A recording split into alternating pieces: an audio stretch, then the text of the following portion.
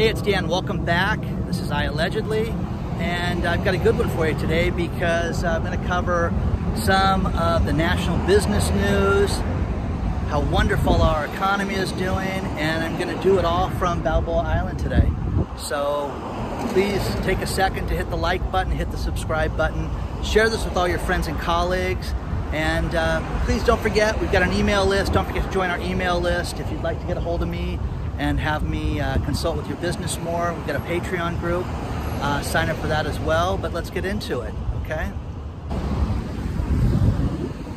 As I walk onto the island, we just got notice that Biden's new budget has been announced, and it's got the biggest surprise of them all, and that is the capital gains tax that he wants to increase will now go retroactive to April 2021.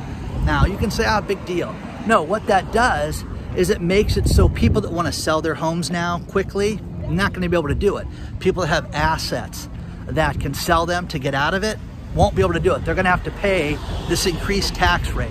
It's going to cause major turmoil, major problems with real estate and other assets like that, okay? Share your thoughts, guys, because this is huge, and nobody's immune to it. You may think, I don't have any problems, but if the person you work for loses their business and you don't have a job, that affects you. Don't ever forget that. So you want things to thrive. You want restaurants to be open. You want people to buy new businesses. You want people to innovate and make new things. If they don't do that, this depression that we're in, which I believe we are in, is going to only get worse. Mark my words. Share your thoughts below as I walk onto this beautiful island. Okay, it's pretty cool. I'll show you guys all about it.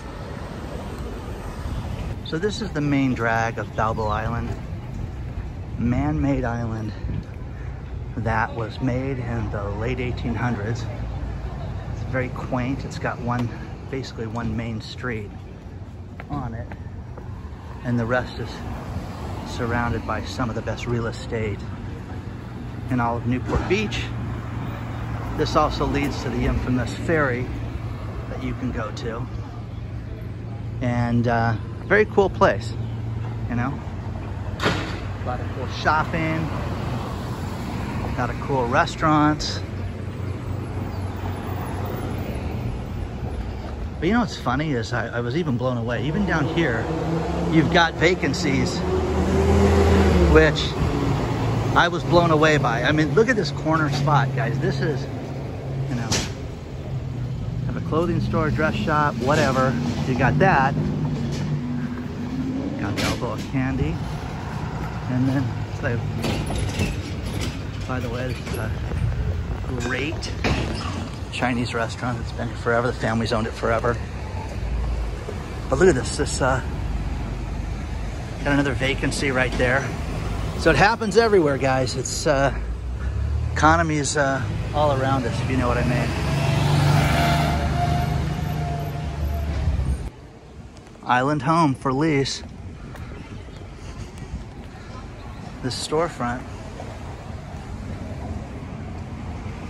Now here's a story that just won't go away, and that is the shipping and the container ships off the coast of California. You can think, it doesn't affect me. It affects all of us because they're having a major problem, because there used to be 20 cargo ships deep.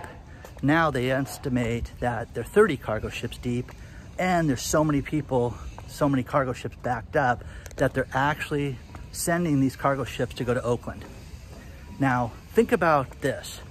Some of these companies that have products that they've been waiting for would rather pay the shipping from Oakland to Los Angeles or wherever than wait. So they're already paying a ton for the shipping, ton for the freight, and it's an absolute product. The problem is none of this stuff that we're buying from China right now is being, you know, we're not selling them anything. And that's the problem with this country right now, is that we've got nothing that we're making that's going back on those container ships. And we're seeing time and again that all these products that people are buying and sending to Walmart and the cheap stores, you know, we're not making anything, and we've got to do more of that. Speaking of Oakland, I read a great story. City of Oakland's in real trouble right now. They lost the Oakland Raiders. They moved to Las Vegas last year. And now the Oakland A's, the Oakland Athletics in Major League Baseball, wanted to have a stadium built. The city said no. So Oakland's gonna leave. They will leave. They will go to Portland. They will go to all these other cities that will gladly build them a stadium. But you're going to see that city decimated because they've already lost one sports franchise and they're about to lose another.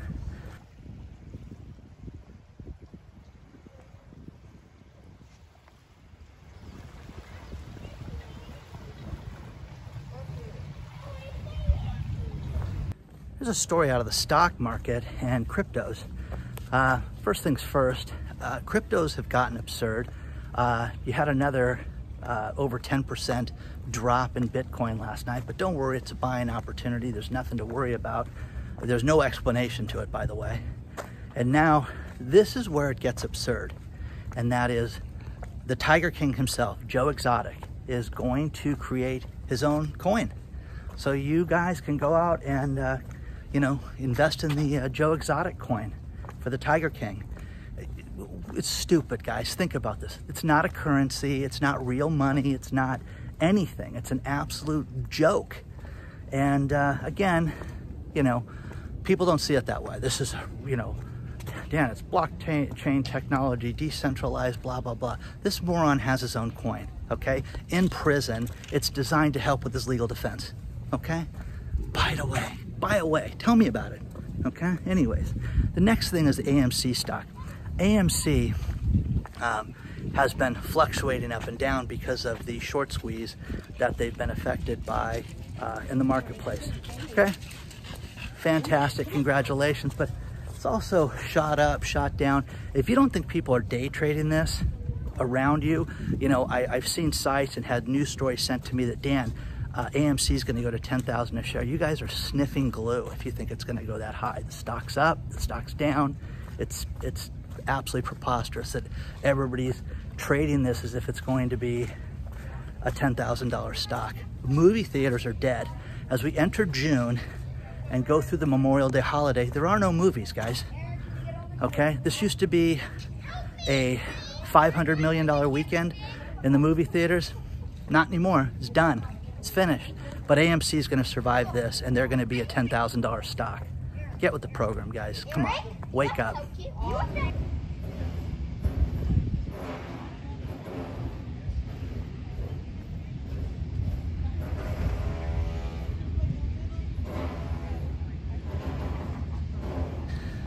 The feds just approved a jump in the tax credit for green cars, electric vehicles.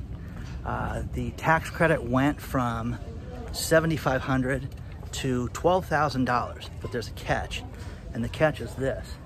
You have to have a car that the majority of it was assembled here in the United States. You can get a $7,500 tax credit regardless of what you do. If it was assembled here in the United States, you get an additional $2,500, and then the plant, if they are unionized, they get an additional $2,500 also. So how do you guys feel about these green cars, Tesla, and all these other cars? Everybody's making them right now. You know, I just saw a great study that it takes 7 years to pay off the average electric vehicle compared to gasoline. So again, who owns a car for 7 years? Most people don't. About 90% of people don't own a car 7 years. So share your thoughts. Let me know what you think about this. And I know the Tesla lovers are going to be out there and clamoring for this, but I think it's a joke myself. Share your thoughts. One thing that's kind of floored me about the island today is the vacancies. Since I was a kid coming down here, we haven't seen more than, there'd be like one location available once a year, maybe twice a year. But there's over a dozen places available for rent here on the island to, you know.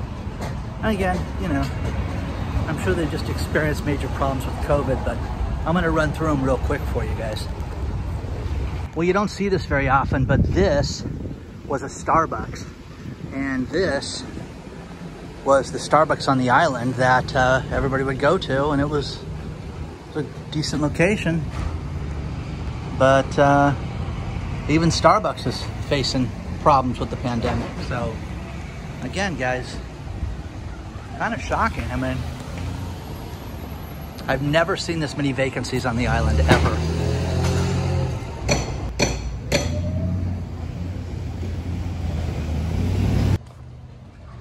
You guys had how big this location is. It's massive. And then when you go across the street, hey guys, I've been coming here since I was a kid. I have never seen more than one location vacant ever. Now here's something that affects every single one of us, and that is a key index, the Core Personal Consumption Index, rose 3.5% in April, which personally, if you guys don't see prices out there skyrocketing right now, I see them in everything. I see them at restaurants, I see them at the gas pump, I see them at the grocery store, I see it at the hardware store, supplies, absolutely everything. And you know, to give you an idea, I spoke with somebody that we've produced events with in the past, and we're talking about having an August event, and they said, Dan, unfortunately, we can't quote you a price right now because we don't know how this is gonna be with all the inflationary problems and what their expenses are gonna be. So you're gonna see this. This is a real problem, guys. You're gonna see more and more things that you can't price out on a regular basis because of inflation. So take a look at it. But share your thoughts, man. I think that this is catastrophic right now. It's more than 3%. It's ridiculous that they share these low numbers with us like it's gospel. And I think that inflation is at 10 or 12% right now. Again, share your thoughts, guys.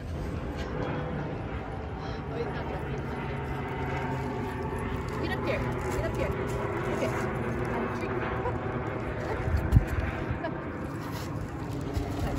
Yoga. Hey, yoga.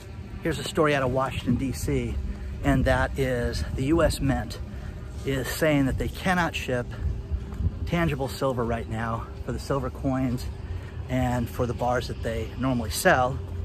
Not going to ship it right now. There's such a demand for silver, and they are so backlogged with this demand that they will not ship the shipments that they have. You've heard us talk about silver before. I've talked about it. Jeremiah Babes talked about it. You have to have silver as a tangible investment. To hold it in your hands, it's very inexpensive, it's very cheap.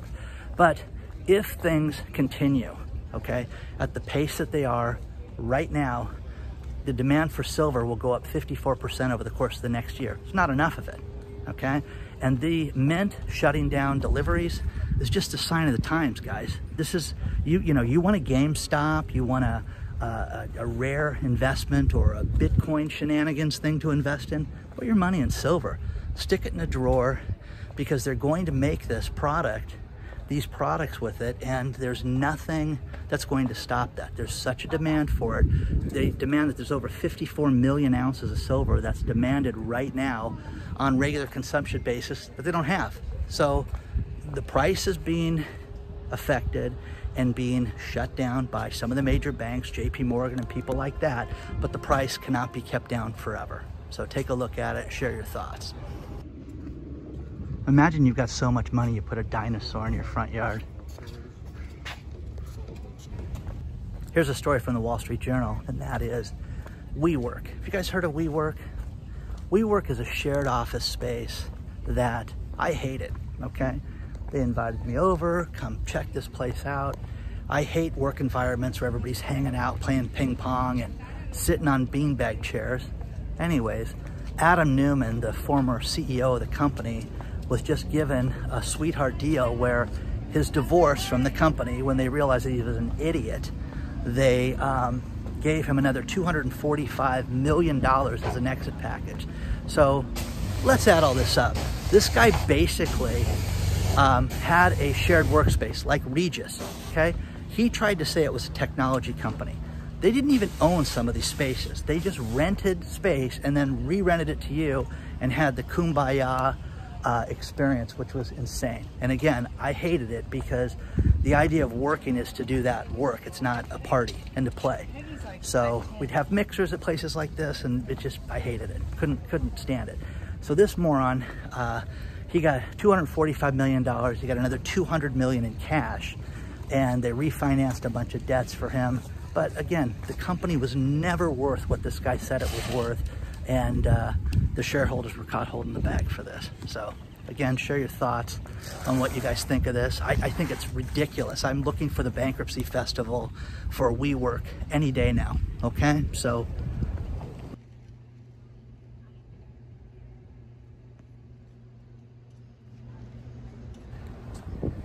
my final story is this one out of the Wall Street Journal, and that is there's a town for sale. And two things that if I could own one day would be, number one would be the Los Angeles Angels, and we'd get Mike Trout some pitching. And number two would be to own my own town or city.